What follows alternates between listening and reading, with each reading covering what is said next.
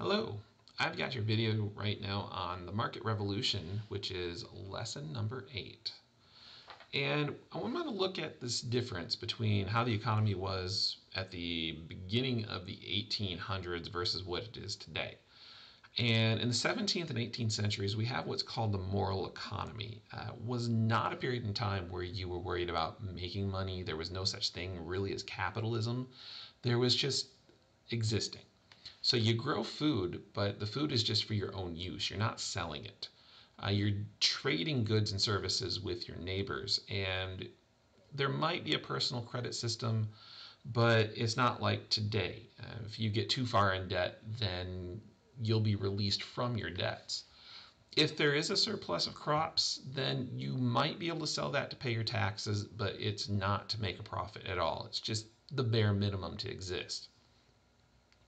Women are going to have different duties from men, but together women and men are going to create the household economy.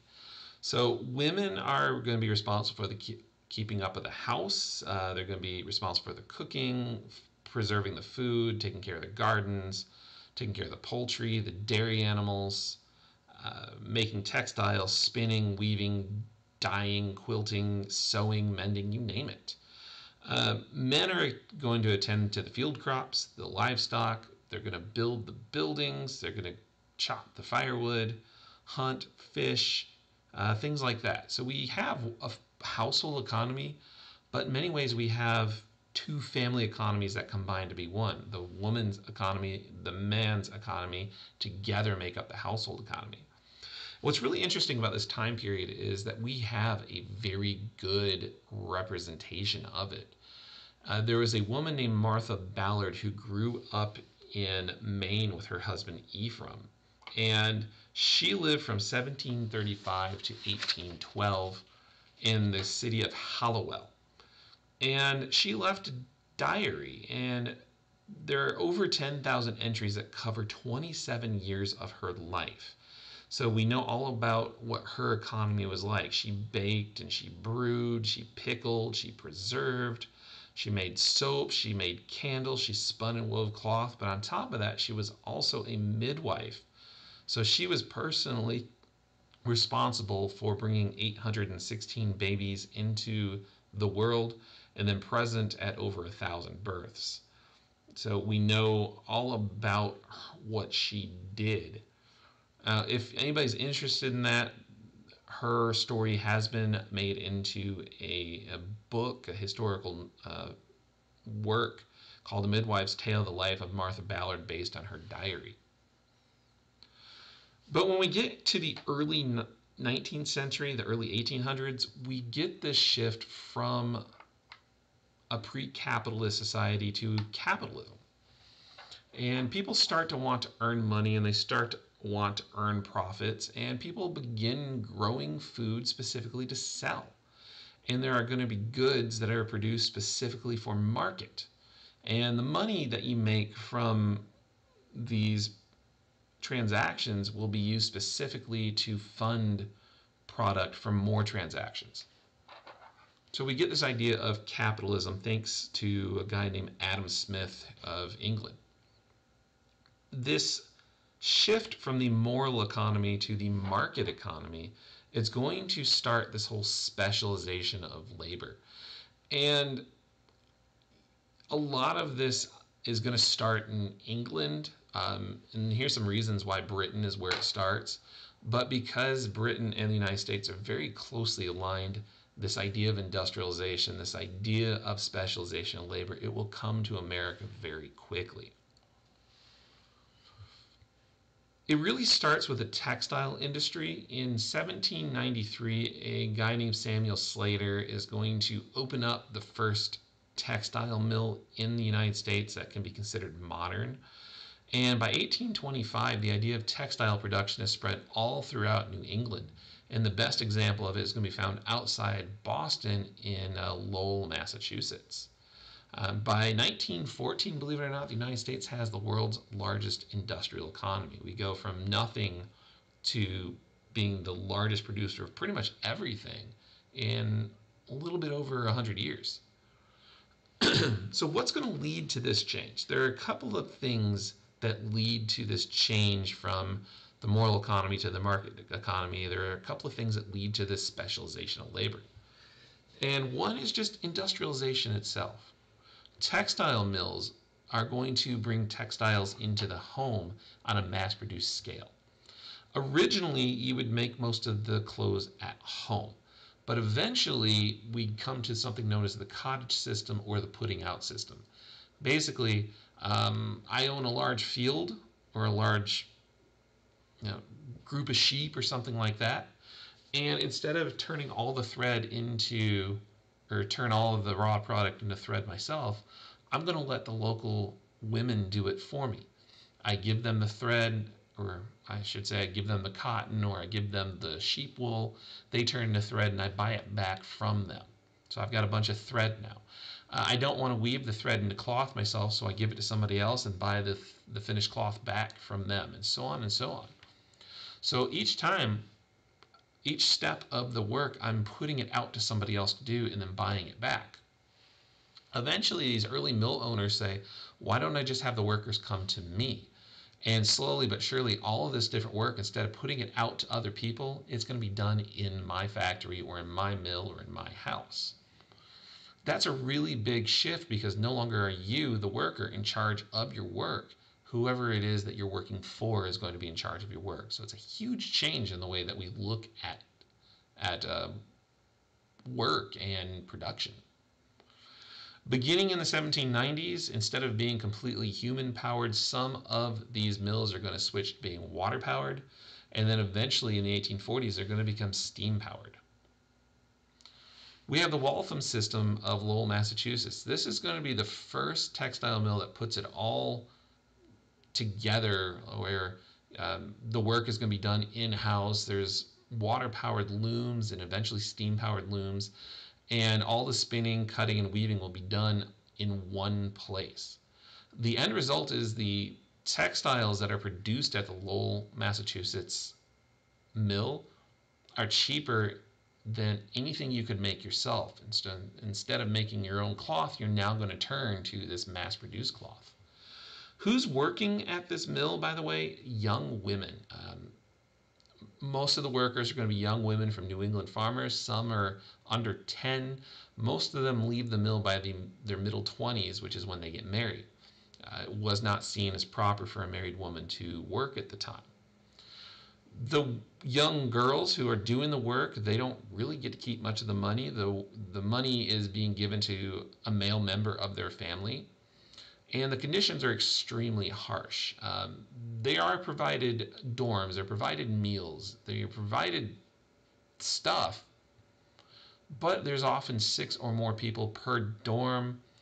Inside the textile mill, the machinery doesn't stop, the windows have to be closed, and so you start breathing in a lot of dust and fabric, and then the machines are dangerous, and the hours are dangerous.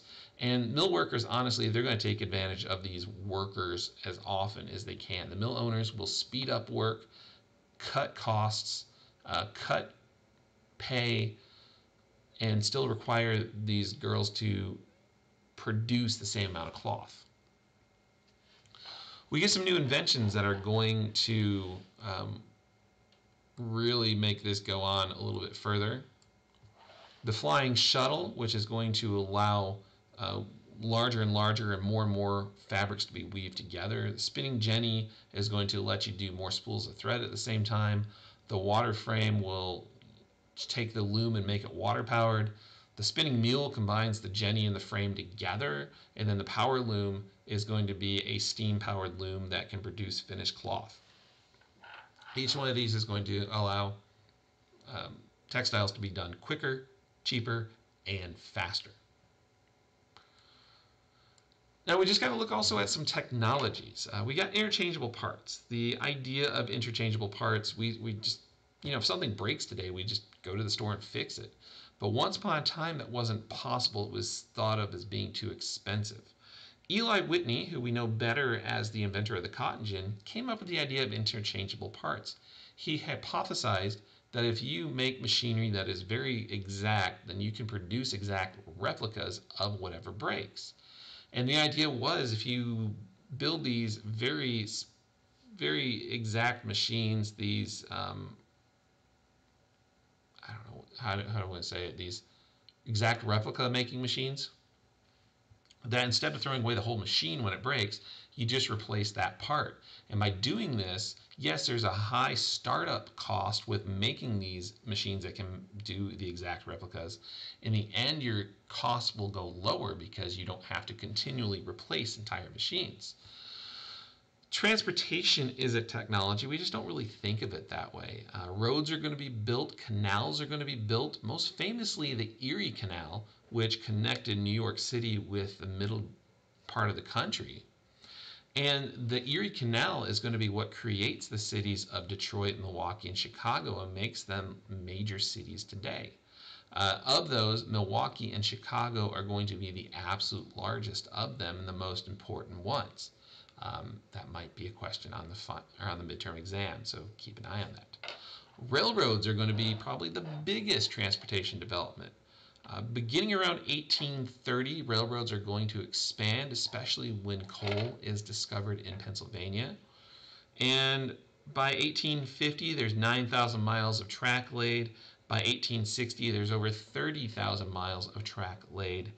And the railroads, they can go year-round, rain, sleet, snow, hail, doesn't matter. The downside to the railroads, though, is that a lot of the railroad lines don't connect with each other, and if they do, they're not necessarily the same gauge, meaning the same track size. On water, steamships will start replacing sailing ships, which lets you ship quicker, and then the steamships are also going to be larger than the sailing ships ever were. The last of these technologies that I think you need to know about is just the telegraph. The telegraph is going to be invented by Samuel Morse in the early 1840s, and that, along with the telegram and Morse code, are going to allow like near instant communication. From New York to London, instead of messages taking 3 to 4 months, it was something like 6 to 10 minutes you could get a message across the Atlantic Ocean. So why is that important? You can start doing orders. You can start communicating with people. It leads to journalism. You can be in the middle of Nebraska and order something from France and it'd be there in a couple of weeks. So communication is going to be a big technology that drives this idea of capitalism and this change to a market-based economy. Last but not least, another thing that's going to really start this change to this market economy, urbanization. As cities become more and more important, more and more industry and businesses are going to be located in these cities. And these cities become import-export hubs, they become immigration hubs, they become centers for business and financing and investing. And New York City is going to become the primary port of the United States. Savannah is also an important city then, and Savannah is an important city now. It's in the top 10 of all U.S. port cities. As far as migration goes, there are some people that come from the countryside into the cities to work for like Lowell, Massachusetts, or in industry in New York City, places like that. But there's also outside immigration. Irish start coming to America in big numbers in the 1840s because of the potato famine. Germans start coming to America in the 1850s because of political issues. And British are coming over pretty consistently to help with the idea of industrializing America. In the cities, corporations are going to be formed, and the federal businesses, or I should say the federal government, is going to start investing in these businesses that are opening in the cities. Before you know it, that idea of the moral world, the moral economy is gone. You're no longer just growing food or making stuff for yourself. Everybody wants to try and make money, and making a profit becomes the way that this world works. All right. Final thing for this stuff that's going to be on the midterm exam. I will send out an email about this, but some of the things that you need to do Go back and watch these video lectures. If you've never seen one before now, I've put one up for each of the lectures, and my test is going to be taken from the stuff I have shared with you in these PowerPoints. Some of the topics, Native Americans and African cultures from the first lecture, the Columbian Exchange, that was from, I think, the second lecture, English colonization, look back at Roanoke, Jamestown, the Puritans, look at the Quakers and William Penn, look at James Oglethorpe and the way that the United States, or not the United States, but James Oglethorpe and the way that Georgia was founded. Go look at the Great Awakening with Jonathan Edwards and George Whitefield. 7 Years' War and the taxes that followed the 7 Years' War, especially. That goes along with the causes of the American Revolution and the fact that we won the American Revolution. Look at how the Constitution was formed and the reasons the Articles of Confederation failed.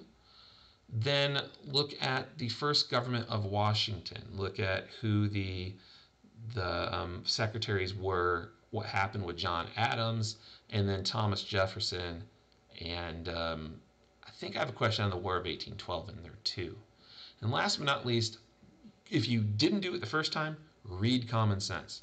If you did read it the first time, go reread Common Sense. The essay question is about common sense.